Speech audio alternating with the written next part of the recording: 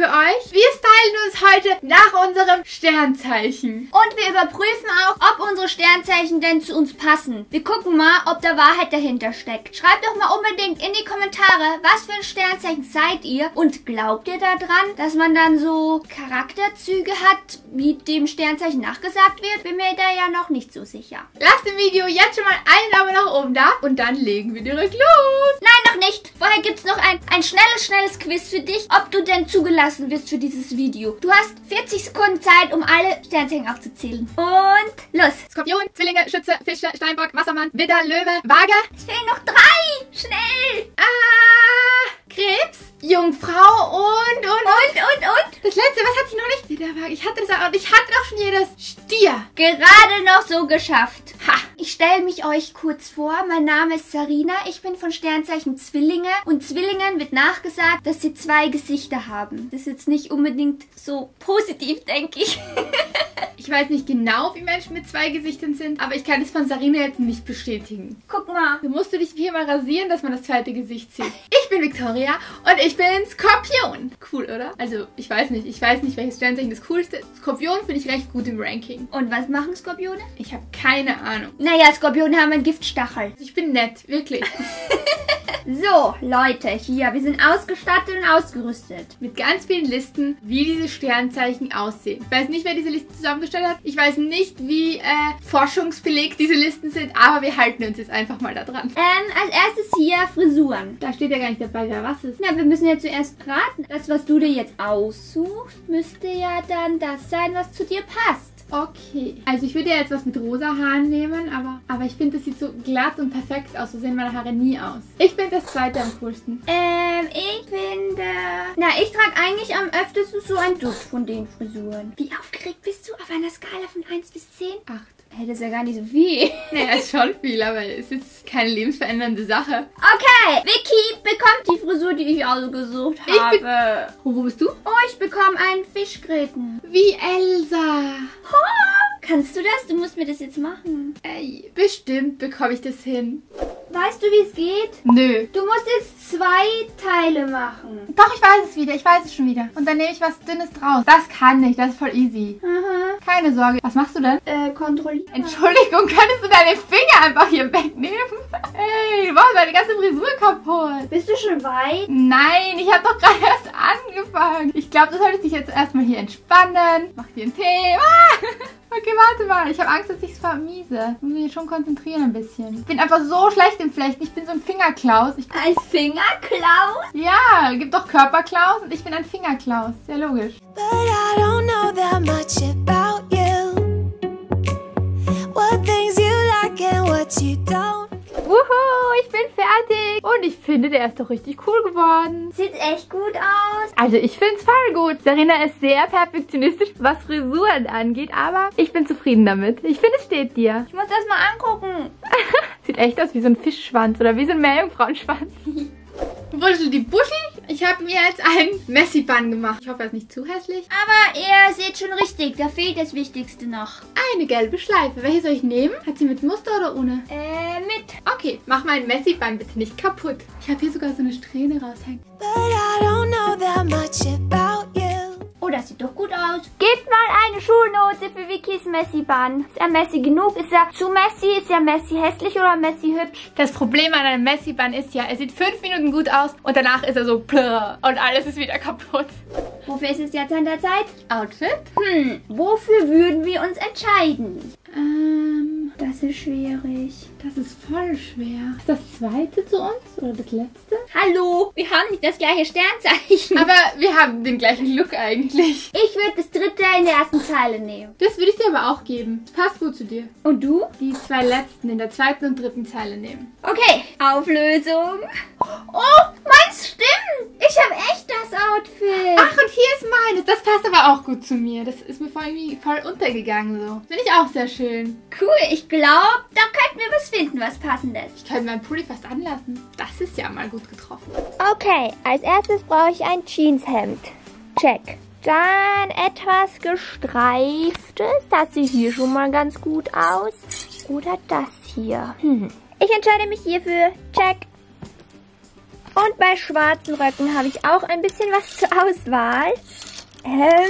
Irgendwas ganz basic. Das sieht schon mal gut aus. Und Teil Nummer 3. Also der Rock war schon mal eindeutig, für den habe ich mich schon entschieden. Aber bei den Pullis finde ich es noch ein bisschen schwierig. Eigentlich der, den ich schon die ganze Zeit anhatte, der passt richtig gut. Dann habe ich noch so einen, aber der hat ziemlich große Puffärmel, das hatte sie nicht. Und der hier, der hat so einen Rollkragen, das hatte sie auch nicht. Ich kann mich wieder mal nicht entscheiden. Sarina, welchen soll ich nehmen? In eine Uhr und raus bist du. Raus bist du noch lange nicht. Muss erst sagen, wie alt du bist. Das dauert mir zu lange. Ich behalte den an, den ich anhabe. Ich finde, der passt am besten. Mein Zwillingslook. Sieht doch eigentlich genauso aus wie auf dem Bild, oder? Was ist hier los? Die zwei sind in Spiellaune. Und tschüss. Und hallo. Hallo. Suri hat nicht so Lust mitzuspielen. Wieso spielst du nicht mit deiner Schwester? Das habe ich doch sehr gut getroffen, oder? Da habe ich einen Schulterklopfer. 2, 3, 4, 5 verdient. Okay, was das Outfit angeht, bist du wohl ein echter Zwilling. Eigentlich hatte ich in Erinnerung, dass ich irgendwo so einen Starbucks-Becher haben müsste. Hä? Das sieht schlecht aus. Ich habe hier eine heiße Spur. Hiermit habe ich schon mal den Strohhalm gefunden. Das heißt, dieser Becher existiert. Oh, ich habe da so eine Befürchtung. Ich bin hier gerade beim Pferdefutter und ja, stimmt. Den Becher nehme ich ja immer als Messbecher. Ja. Ausklopfen. Geht schon. Und check. Jetzt ist mein Look perfekt. Du siehst so Tumblr aus mit diesem Becher. Ich finde, du solltest jeden Tag damit rumlaufen. Halt, stopp. Können wir nochmal darüber sprechen, wie wunderschön ich einfach diese Frisur gemacht habe? Ich bin sehr stolz auf mich. Ja, danke auch. Und weiter geht es jetzt mit Haarschmuck. Hoffentlich bekommt Vicky jetzt nicht was super crazy Verrücktes, weil das wird dann vielleicht ein bisschen viel sein. Ich muss nehmen, was kommt. Für welchen Haarschmuck würden wir uns entscheiden? Oh, ich will die Krone. Ich suche was aus, was ich auch habe. Dann könnte ich sie aufsetzen. Solche Puschels haben wir auf jeden Fall. Ich habe die immer beim Schminken auf. Ich nehme das mit Gänseblümchen. Hier, die Auflösung. Was? Skorpion ist die Krone. Ich wusste ja, dass ich eine Krone verdient habe. Ich bin in Wahrheit die Königin. Viktoria, die Königin der Welt. Was habe ich? Ah, krass. Wir haben beide das, was wir eigentlich ausgesucht haben. Das ist halt echt unsere Sternzeichen-Intuition. Hier sind sie, die Gänseblümchen. Na? Süß. Für mich gibt es leider keine Krone. Okay, ich habe jetzt hier am Handy unsere Lippenstifte, Lippen-Make-ups, die wir gleich bekommen werden. Oh, ich habe ja was richtig krasses. Ombre in 3 Candyfarben. Okay, bekomme ich das hin? Da ist schon meine Blau rausgefallen. Ich wollte euch zeigen, ich bin ausgestattet. Upsi.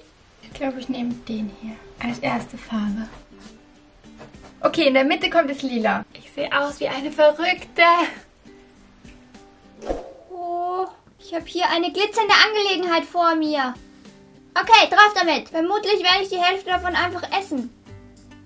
So ein bisschen Glitzer zu essen schadet doch nicht. Nicht zu Hause nachmachen. Sieht das schon gut aus? Das fühlt sich ganz eklig an. Als hätte ich Sand auf meinen Lippen. Aber ich finde, es sieht cool aus. Du hast auch schon in den Haaren und eigentlich in den Wimpern und auf deinem Outfit und eigentlich überall. Fertig! What things you like and what you don't, it's not that long. Worauf wir alle gewartet haben. Der ultimative Test. Billy findet meine Einhornlippen ganz schön. Welchen Bikini würdest du wählen? Den Meerjungfrauen-Bikini. Aber ich weiß zu 100%, dass er nicht für mich ist. Der ist bestimmt Wassermann oder Fische. Ich nehme den vorletzten. Den hätte ich als zweites genommen. Hä? Du hast schon wieder den richtigen genommen. Und der ist Fische. Das war so klar. Und ich habe den pinken. Hast du sowas Ähnliches? Ich gucke nach. Hier drin sind alle meine Bikinis und Badeanzüge. Und mal gucken, ob ich da was Ähnliches habe. Ich habe auf jeden Fall ein paar Badeanzüge. Der ist schon mal ein bisschen ähnlich. Ich finde, der ist so ein bisschen ähnlich wie Jungfrau. Wartet mal. Der hier, der ist vielleicht so ein bisschen ähnlich wie mein Skorpion-Badeanzug. Hey, gar nicht, der ist so rosa. Aber ich finde vom Stil irgendwie. Ja, okay, ich habe noch einen rosa. Den hier habe ich noch. Aber so richtig einen ähnlichen habe ich nicht. Und welchen ziehst du jetzt an? Gar keinen. Mir ist kalt. Für welche Torte entscheiden wir uns? Für die erste in der untersten Reihe. Hey, die nehme ich auch. Okay, mal sehen, wer sie bekommt. Ich! Wuhu! Was habe ich? Ein Schokokugelhupf, auch lecker. Das sieht ein bisschen aus wie ein Schokokakaufen. Hey, du bist so gemein. Bekomme ich meine Torte jetzt, weil ich sie gewonnen habe oder so? Wow. Die sehen so schön aus. Guck mal, meiner sieht so aus. Das ist die Wahrheit. Ich nehme den ersten in der letzten Reihe. Ich dachte, du nimmst einen Traumfänger. Ja, nehme ich jetzt auch. Den ersten. Du hast meinen. Und ich habe Steinbock. Kissen. Oh. Am hässlichsten ist es ganz golden auf jeden Fall. Findest du? Ich finde das Schwarze am hässlichsten. Aber es geht darum, wer ist am schönsten. Jetzt sag ich mal zuerst. Nee, ich sag zuerst. Ich sag zuerst, eigentlich die ganze zweite Reihe. Echt? Ja? Also ich habe überlegt zwischen Lash Out und Live Your Dream. Was nimmst du? Live Your Dream. Rosa. Die Auflösung. Nein. Ich habe Lash Out und du hast den goldenen. Oh, Flecke. Ich will schon wieder jedes. Ich nehme die ganze erste Reihe diesmal. Ich nehme Live the Sweet Life mit dem Eis. Okay, dann nehme ich das hellblaue. Das zweite. Das ist doch bestimmt Fische oder so. Du bist hier das Pinke. Oh, und du bist Marmor. Das war meine zweite Wahl. Ich bin immer sehr nah dran an denen, die ich habe. Vielleicht bin ich irgendwie so im Aszendenten auch noch irgendwas. Das hätten wir mit einberechnen müssen. Kennt sich jemand aus mit Aszendenten? Lecker, Donuts. Ich nehme einen mit bunten Streuseln. Den zweiten in der letzten Reihe. Genau den wollte ich auch nehmen. Okay, dann gucken wir, wer ihn kriegt. Niemand. Du hast nur den mit Zucker und ich habe den weißen. Ich habe ja voll den langweiligen. Bist ja auch langweilig. Manu. Handyhülle. Donuts. Du bist fies. Dann nehme ich dieses lila Galaxy. Deins stimmt. Und ich habe Flamingos. Die finde ich nicht so schön. Ich finde es so, wie heißt das denn? Diese Farbe. Lachs. Peach? Aber in hässlich. Das ist ein hässliches Peach. Die Farbe heißt vielleicht Flamingo. Ich finde, Flamingos sind in der Realität echt nicht so schön rosa, wie sie immer gezeichnet sind. Ja, die essen Krebse. Deswegen sind sie eigentlich fast rot. Ja, okay. Hören wir auf, über Flamingos zu lästern. Wie findet ihr meinen Skorpion-Look? Schreibt es in die Kommentare. Und natürlich auch Sarinas Zwillingslook. Wir wollen unbedingt eure Sternzeichen in den Kommentaren wissen. Hat bei euch das zugestimmt? Hat euch das am besten gefallen, was zu euch gehört? Jeder Einzelne muss sein Sternzeichen in die Kommentare schreiben. Jeder, der das hier gerade sieht. Lasst dem Video unbedingt einen Daumen nach oben da. Bis zum nächsten Mal. Tschüss!